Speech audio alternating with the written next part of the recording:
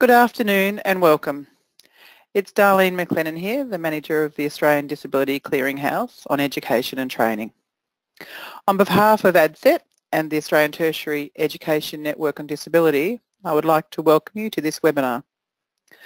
Firstly, I would like to pay respects and acknowledge the traditional custodians of the lands on which we are all meeting today, and pay respects to the elders both past and present. Today we're very fortunate to have three wonderful presenters from Curtin University to present to us on the Internet of Things. It's something that I think we're hearing a lot more about in the media today. So we're going to hear from Leanne McRae, Katie Ellis and Mike Kent.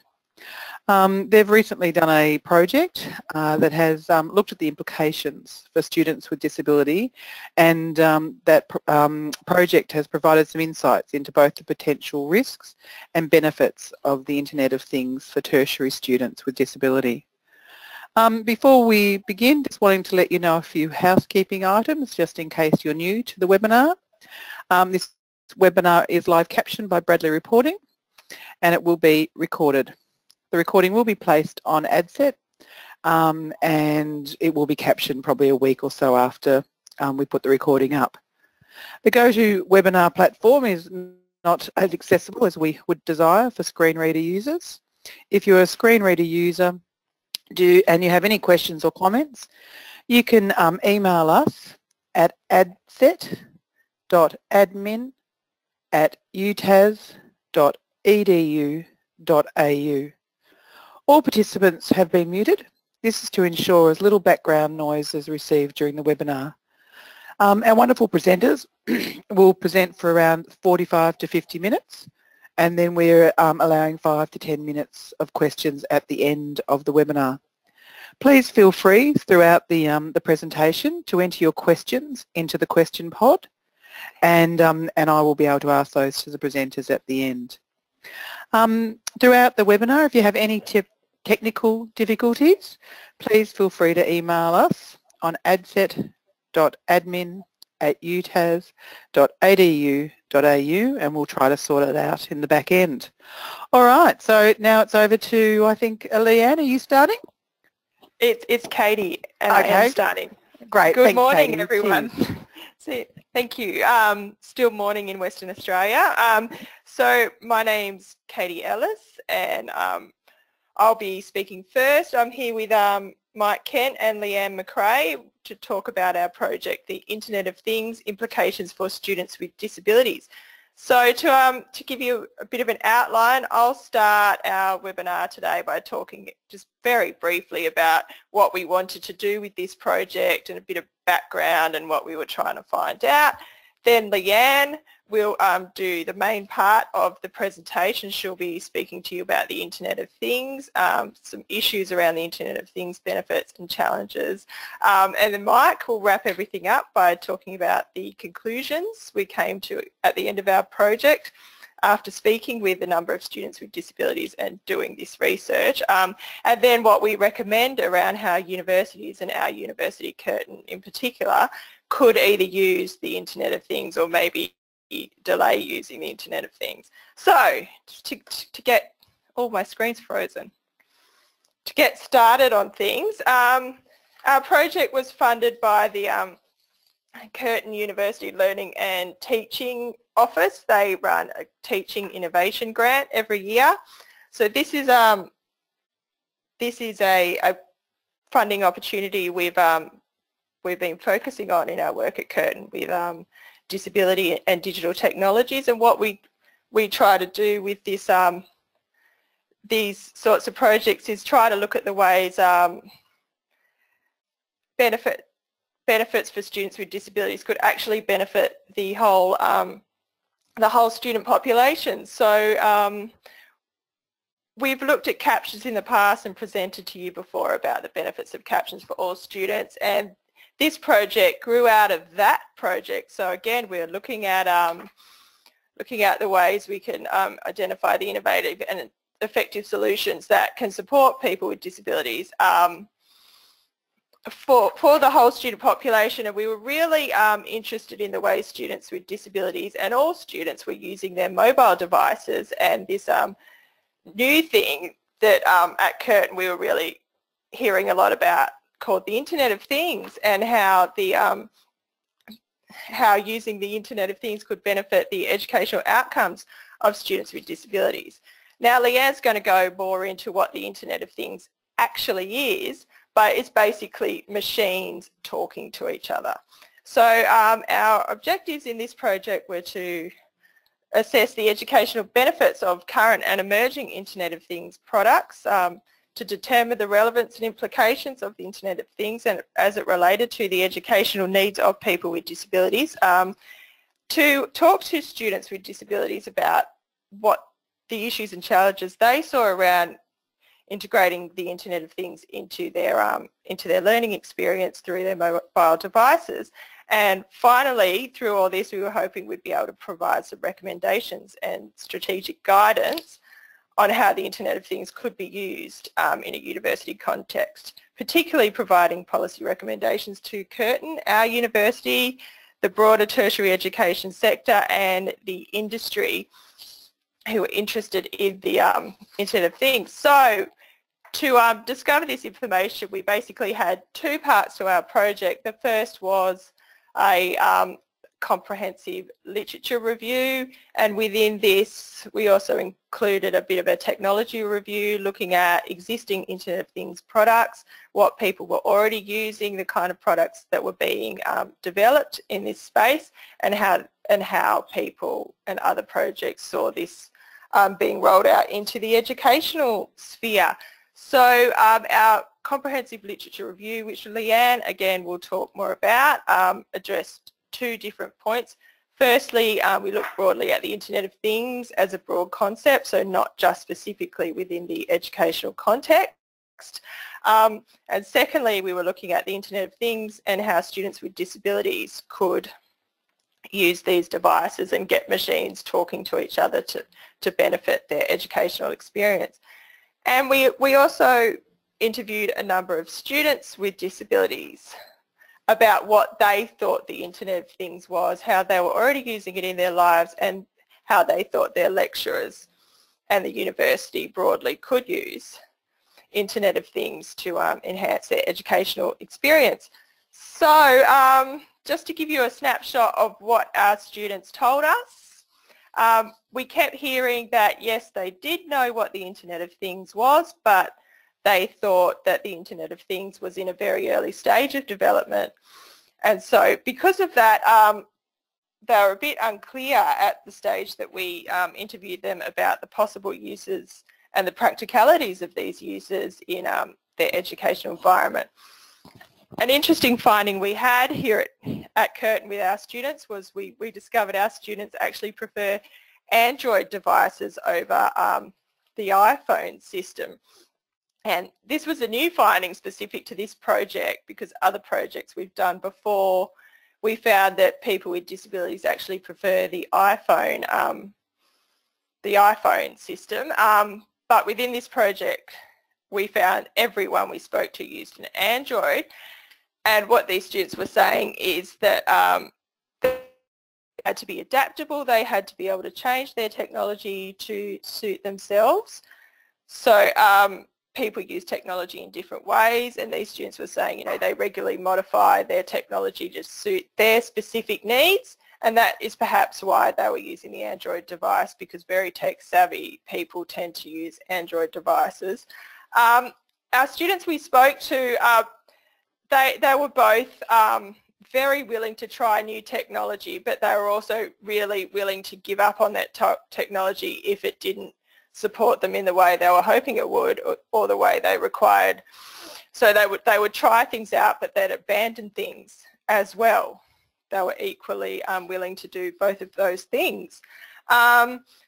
Students, as we know, have different learning styles. Some people are visual learners, others are oral learners, and as such they all require different technology, or they use different technology in different ways to suit their learning style. So there was also a pervasive belief that lecturers were in general unaware of their access needs.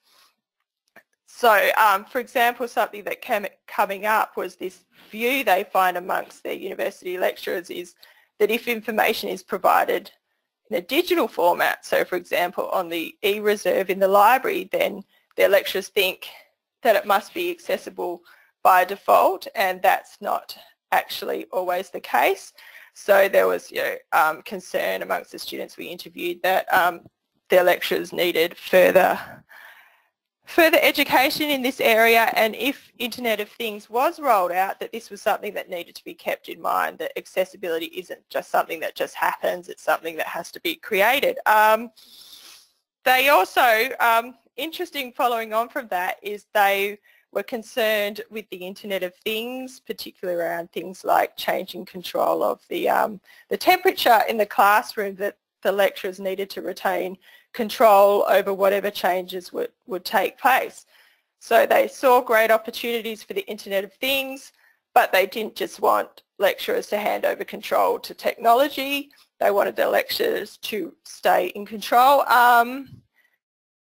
So an important finding was students that we spoke to already feel very overloaded with information and changes and new technologies, and there was some fear that introducing the Internet of Things or jumping on board the Internet of Things bandwagon would exacerbate that information overload, and something we need to keep in mind.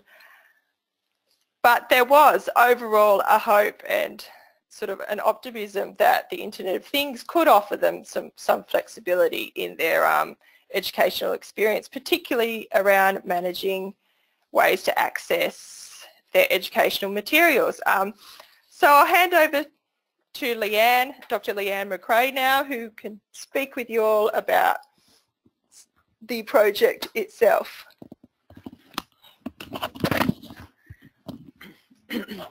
Hello, good morning everybody. My name is Leanne McRae, and I'm going to be talking to you a little bit more about the Internet of Things, and particularly the things that we kind of sought to understand as a result of this project.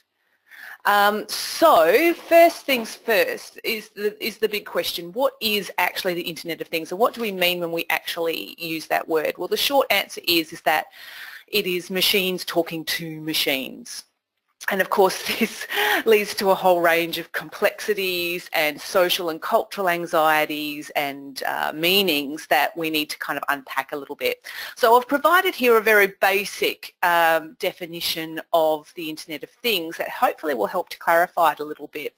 So it's the interconnection and interoperation of physical and virtual things, okay, and things is one of those words that is very ambiguous but also quite evocative in what it can actually convey. So what I've got written here is everyday objects turn into smart objects able to sense, interpret and react to the environment thanks to the combination of the internet and emerging technologies such as radio frequency identification, RFID, real-time localization and embedded sensors.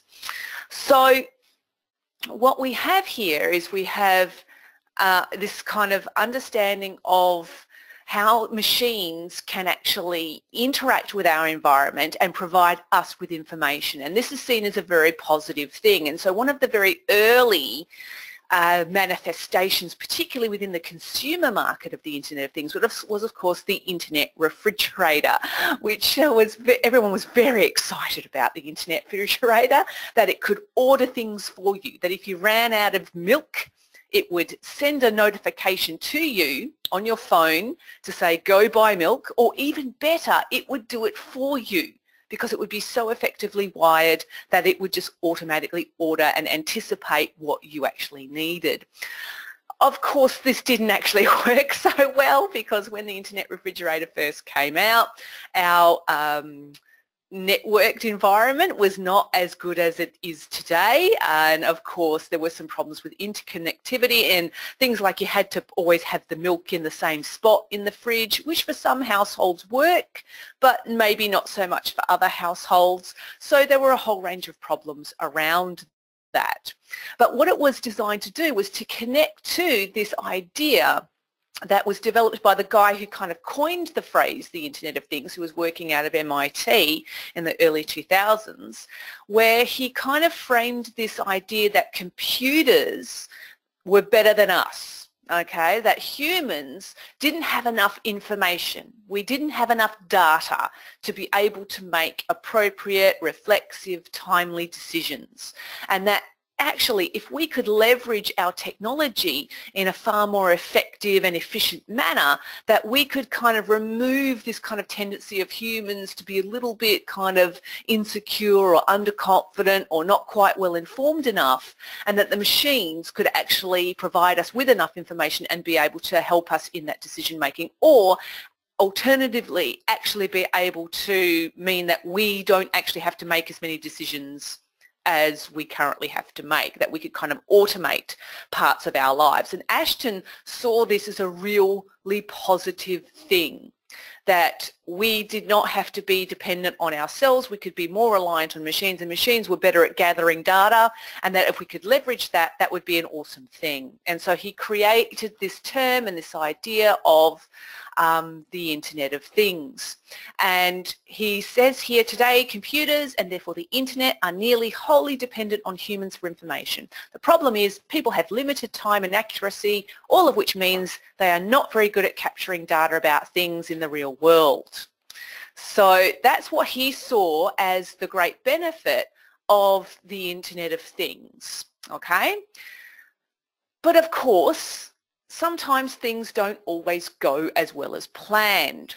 And Ashton's kind of reliance on technology, you know, it can also lead to all sorts of difficulties and problematics. Not only machines are not necessarily always doing what they're told, but in terms of humans can also mess with machines, and they like to render machines in their own way. And so there's an example here on the slide of accidentally some pornography being on an internet-enabled refrigerator in a Home Depot in the United States. So any consumer walking past unfortunately gets a bad side effect of perhaps some of these relationships. And we see this in our anxieties sometimes about you know, the internet and how we you know, understand technology in general. And so this slide here has 3 images on it. It has one of the computer HAL from 2001, Space Odyssey, has a screenshot from War Games, which was that great 1980s film with Matthew Broderick in it, which was just a fabulous film. And the last little image is, of course, of Skynet, which is, of course, the evil computer system from Terminator. And what these 3 slides convey is that we have this kind of very binarized relationship to technology very often, and that relationship is connected to this idea of technology as something to be feared. Now, originally, in the early 20th century, technology was seen as something very positive. You know, the futurists really loved technology, and they saw technology as making our lives better. You know, industrialism was kind of crafted around this idea of the machine and working with the machines making our lives easier, freeing us up as humans to do other things that machines could do for us. But then, of course, we get to World War II in the middle of the 20th century, and all of a sudden we deploy nuclear weapons, we drop bombs on Japan, and we have the capacity to destroy ourselves. Technology is coming to kill us. And so we have these anxieties around technology, and now the internet is becoming ubiquitous. We have, you know, Bluetooth and Wi-Fi, and we are constantly networked. This idea of Skynet, the machine becoming intelligent, kind of punctuates a lot of the anxieties that we have sometimes about technology. And we see this, you know, we've seen this even recently. A few months ago, last year, we were, you know, worried about, we had all these media reports about Facebook deploying an artificial intelligence that all of a sudden started talking in its own language, and everybody freaked out. It turns out the story, you know, wasn't that clear cut. It was something they were expecting the machines to do, and they were it was just in a language that they had to modify and contain a little bit, but it wasn't an AI being birthed in front of us. So importantly though, the Internet of Things is not artificial intelligence because it's not smart enough yet. So what the IoT is made up of is it has the potential to develop into an AI, and perhaps that's a discussion for a much wider discussion for what we can deploy the technology for, and perhaps to think about that relationship. But the AI is actually a layering system that enables machines to communicate with each other.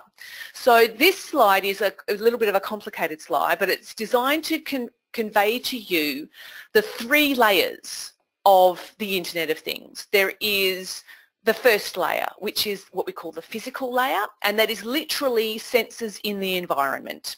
And we have lived with sensors in our environment for a very, very long time.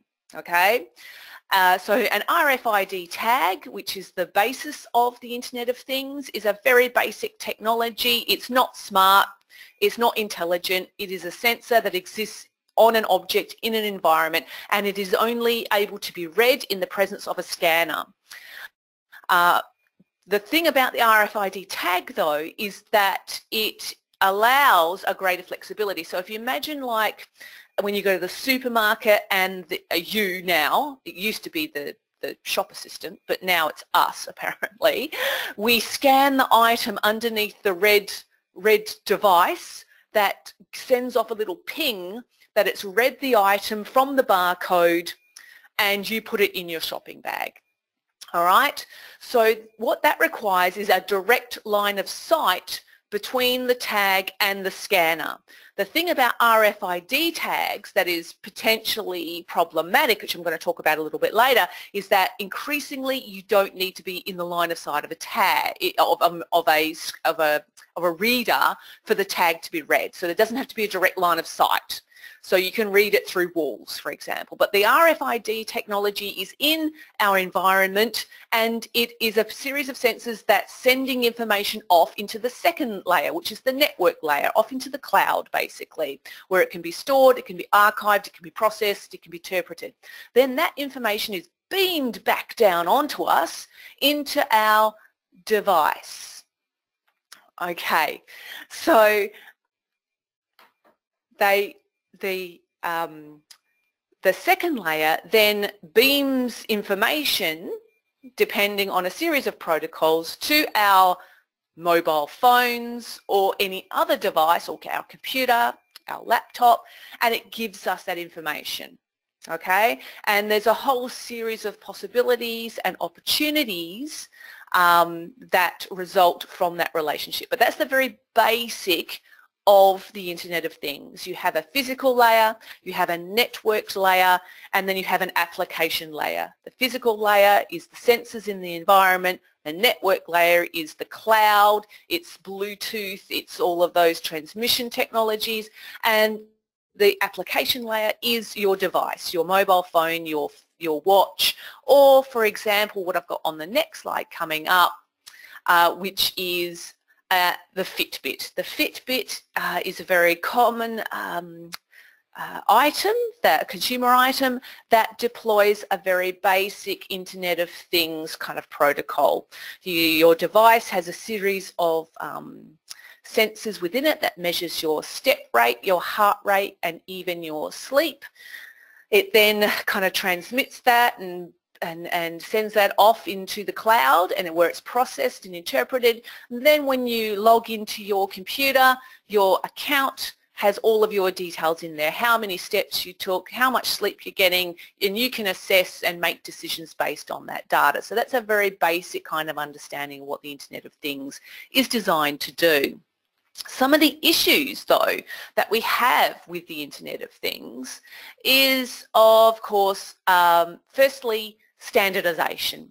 Okay, so you have all these different layers. How do they talk to each other? Okay, that's the big question.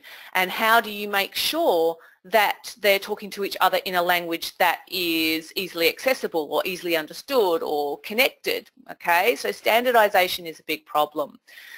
The other problem, as I've already kind of flagged in my description of the RFID tag, is privacy and security. Okay, so RFID tags are not smart. They don't have any computing ability on them. Many of them don't even have their own battery. Okay, so there's no way to program a privacy protocol into it. Okay, so that has to happen in what's called middleware, where you have a platform or an application that works across your 3 layers to ensure security and privacy, and that doesn't actually exist yet, really. It's a big problem. A lot of the stuff that I was reading when I was doing this report, there were huge sections in the material I was reading on privacy and the privacy concerns. So, for example, at Curtin University here in Western Australia, they have deployed some Internet of Things technology on campus designed to have some facial recognition. Okay. So the press that comes out in relationship to this, and on my next slide there's an image of some of the example of students wandering around campus being kind of passively surveilled, but a lot of the press that comes out about it is really positive about how it's helping with class sizes and determining room allocation, for example. So they're really selling it as an assistant for logistics. But of course, we just have to kind of take a step back and take a deep breath and realise that there's some serious implications here about surveillance, about whether we have the right, to track student, and it's facial recognition. It's not just tracking bodies in space. It's actual facial recognition that they're using. And there's some safety issues, around that. There's privacy issues around that, that really need deeper consideration. And so this is an ongoing debate and dialogue within the IoT literature in general. So this idea, this next slide that I'm conveying here, where we've got Apple and Android in a bit of an altercation, this is really an important debate that Katie flagged in her introduction about what proprietary system. So the Internet of Things has to be able to talk to both iPhone devices and Android devices.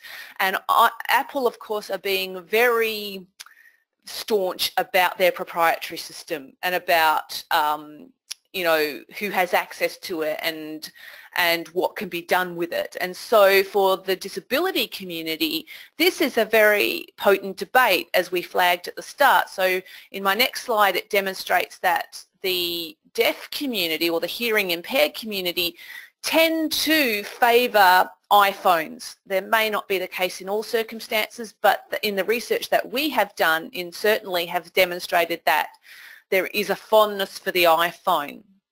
But of course, as Katie said at the start of our talk, and this next slide it demonstrates this point, that our students that we talk to love Android. They were using Android devices because they could Frankenstein their Android device. They could change it, they could mix it up, they could make their phone the way they wanted to. They weren't limited by Apple's very strict security and proprietary system.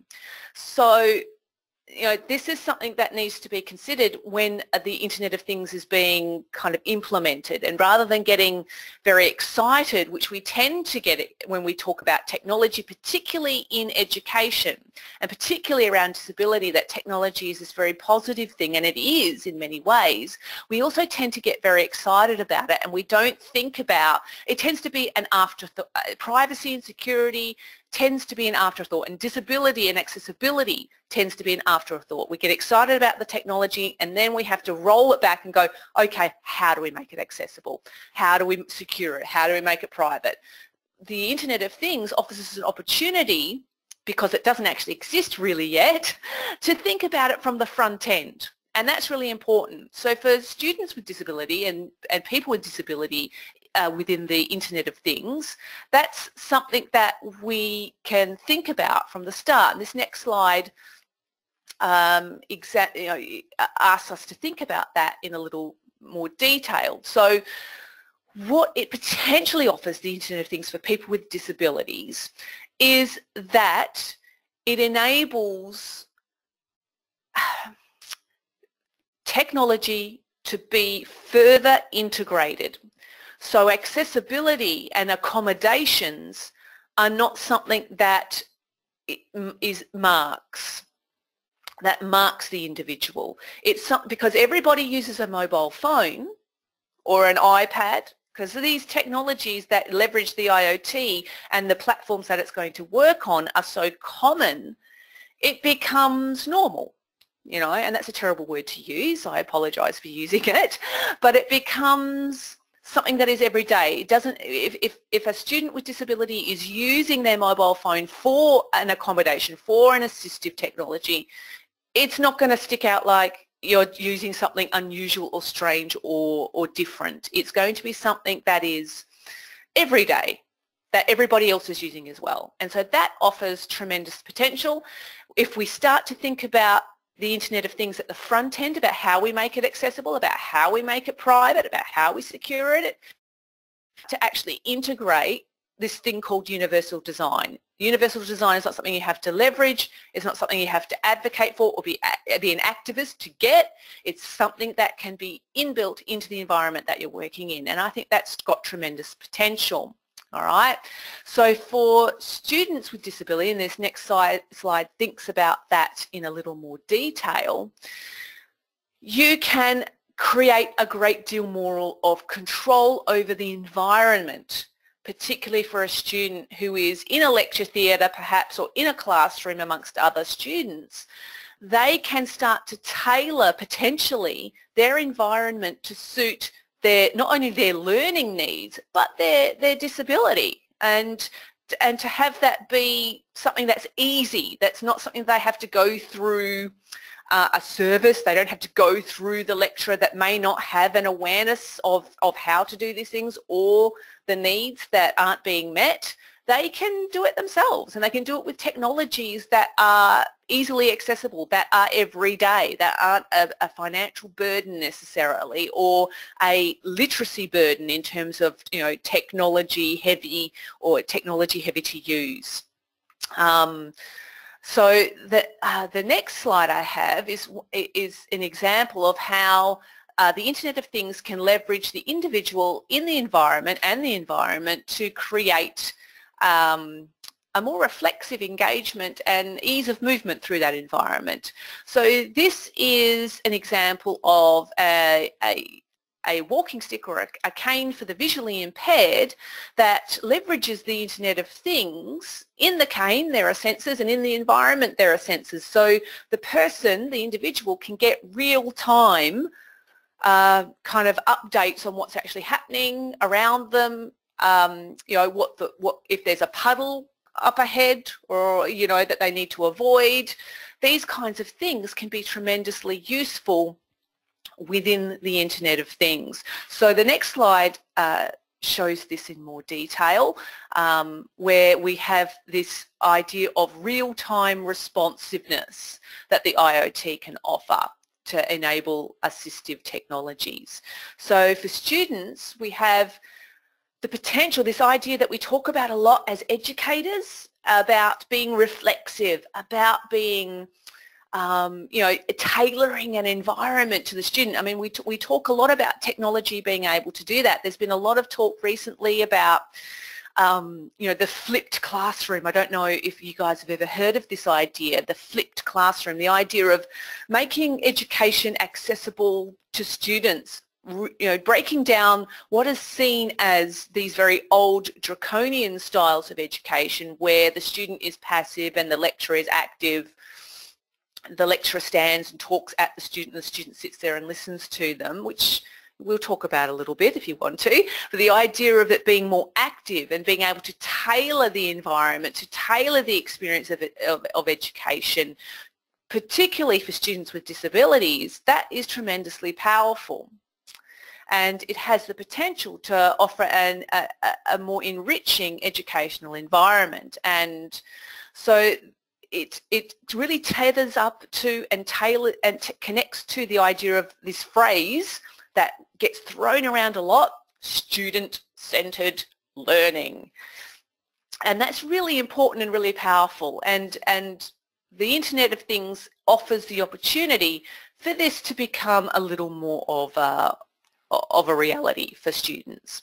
Okay, so my next slide is about how we can leverage the ubiquity of computing and the ubiquity of technology, what the IoT offers for that to be more deeply integrated into the everyday, and the way in which for people with disabilities, how it can serve to disappear the technologies or the assistive technologies that can serve to mark difference. Okay, and so these are little two quotes from Mark Weiser from the early 90s, and he says the most profound technologies are those that disappear. That's a great idea. Ubiquitous computing, he says, is a method of enhancing computer use by making many computers available throughout the physical environment, by making them effectively invisible to the user.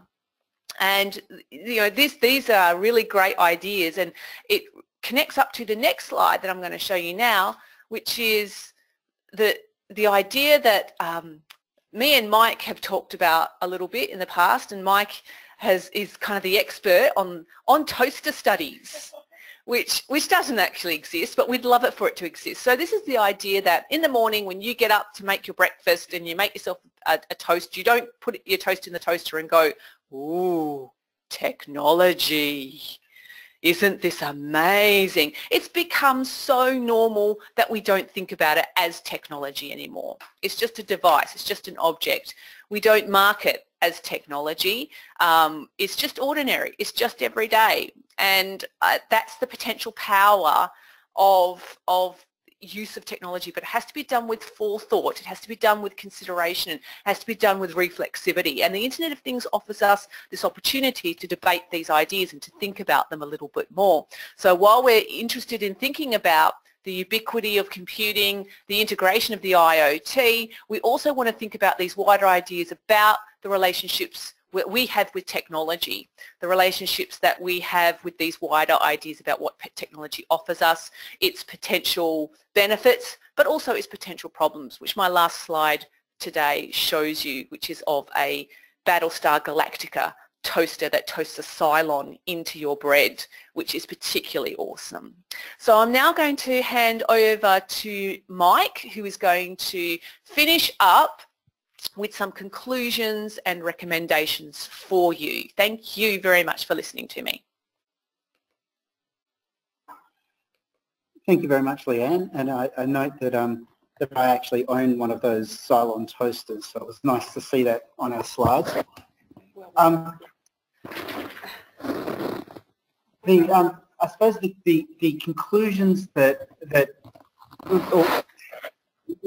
I think in a lot of respects, we've said the Internet of Things is one of those things that has potential, great potential to include students with disabilities in higher education, and also that sort of actual realisation of the idea of mass customisation, so that each student could effectively bring their own device. In this case, they were mainly Android devices, but their own mobile phone or tablet or whatever device they find useful for accessing technology, and have that customised to interact with the Internet of Things enabled campus and classroom. However, our first recommendation is that we don't think that it should be adopted at this stage. The Internet of Things, I believe, from the study, has a great deal more promise than than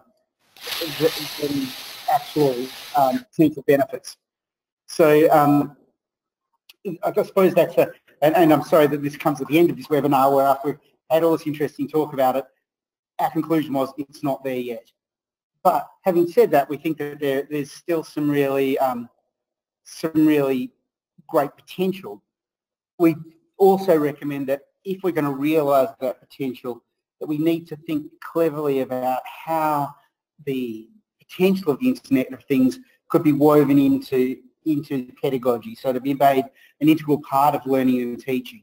Some of the examples that we came up with, you know, when we were looking at, well, how could we actually actualise this, was, you know, students voting for the temperature of the classroom and stuff like that, which really was probably not particularly useful and also possibly counterproductive. So if we are going to use the Internet of Things, how are we going to use it, and how is it going to be woven into the learning process?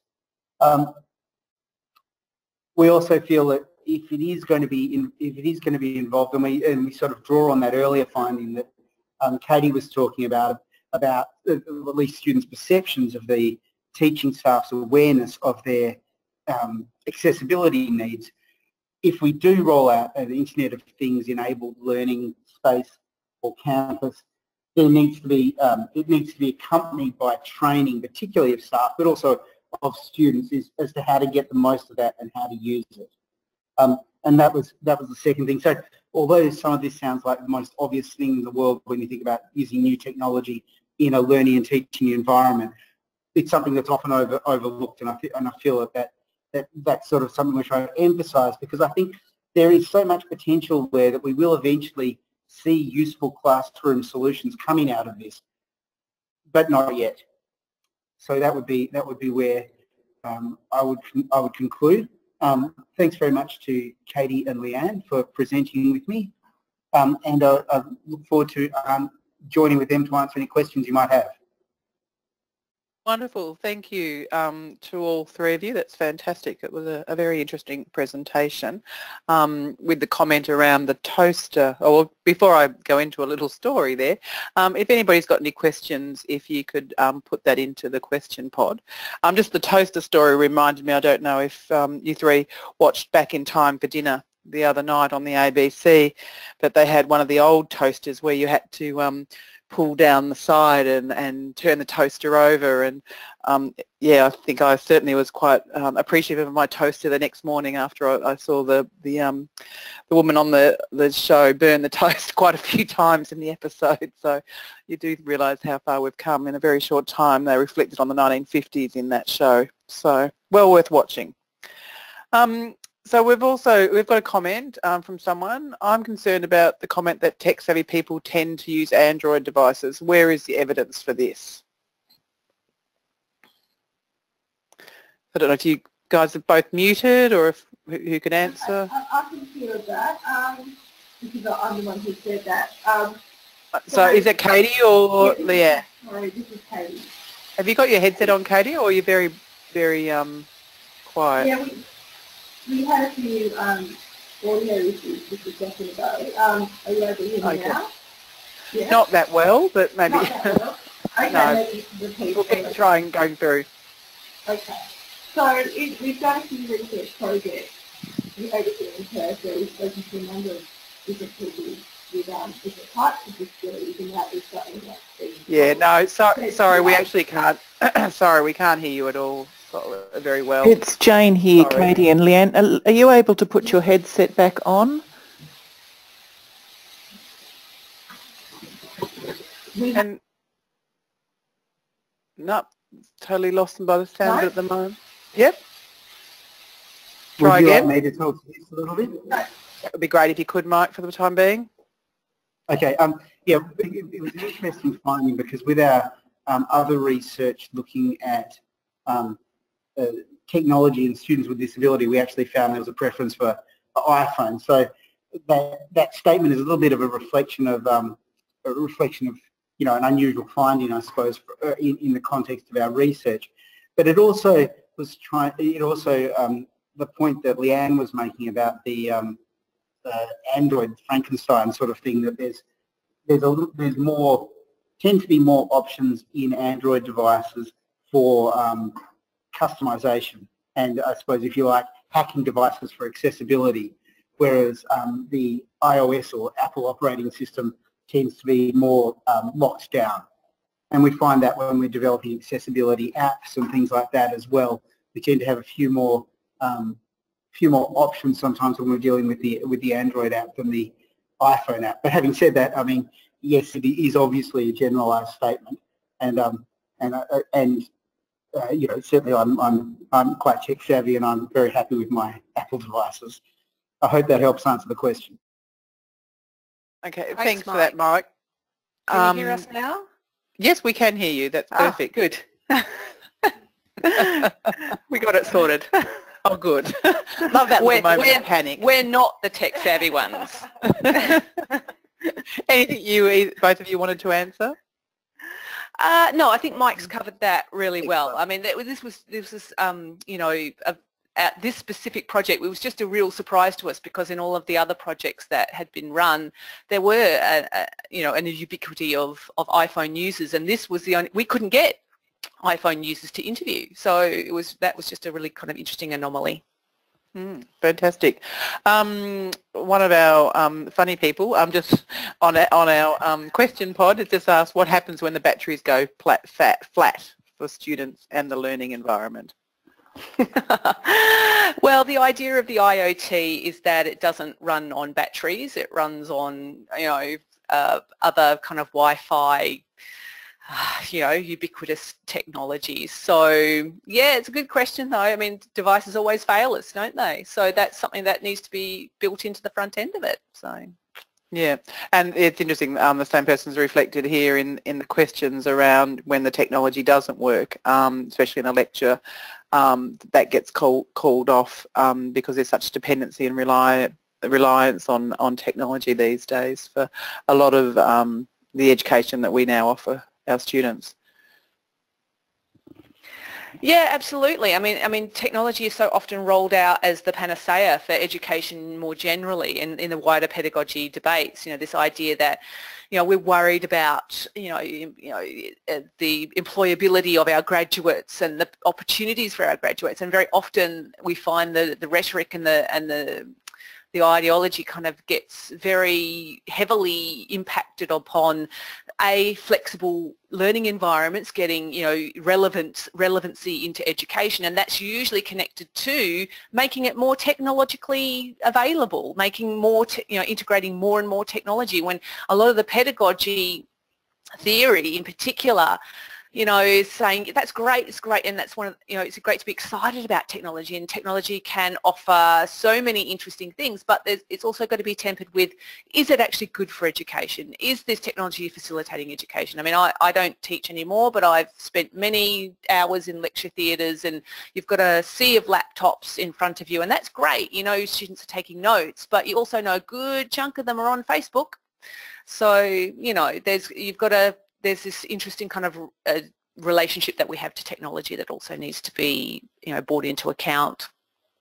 Yep, definitely. Well, we haven't got any more questions. I mean, but I suppose it's made me reflect. Actually, there's another kind of more of reflection, that someone's heard a great quote, that they read a great quote this morning. If the tech is not providing a solution to a problem, that it is just a distraction. So, which is quite a nice quote. It's been great to hear the presentation today, especially for me, just reflecting throughout your presentation of, you know, where we will be in a couple of years. The university that I sit in is in the process of building a significant new couple of significant new campuses in regional towns, and you know, this is something we discussed at a meeting yesterday, because we're trying to make the campuses, because they're being built from the ground up, as accessible as possible. And I just wonder in the next, you know, 2 or 3 years where the Internet of Things will be, and in the discussions, and when we're getting to that build, how that will impact on the students and us going forward. So thank you for allowing me to reflect and think on that. You're welcome. Well, thank you. Excellent. So just to let people know, we have got another, that's great, we have got another webinar that we haven't advertised yet, that's coming up on the 26th of June, which is Digital Strategies for STEM, which will be presented by Tex Help's Greg Connor. So we'll close off now, and I just want to thank our 3 fantastic presenters, Leanne, Katie and Mike. It's fantastic, you know, Mike and Katie have presented for us before, which is fantastic, and Leanne's new, but it's great to be able to share your learnings and your knowledge with us so freely to the sector. I think we're often hungry for information, and you certainly have done that generously. So thank you all three for that. And just finally, just like to thank Mel, our fantastic captioner. You girls spoke very fast, but Mel kept up beautifully, so I want to acknowledge her great work today. And Sorry, thank you, Mel. and thank you everybody for joining us. I hope you found it useful and helped you kind of think about the future as well. And we'll be sending out an evaluation and look forward to your feedback. So yeah, enjoy your rest of your day. Thank you everybody for joining us. Bye. Thanks very much.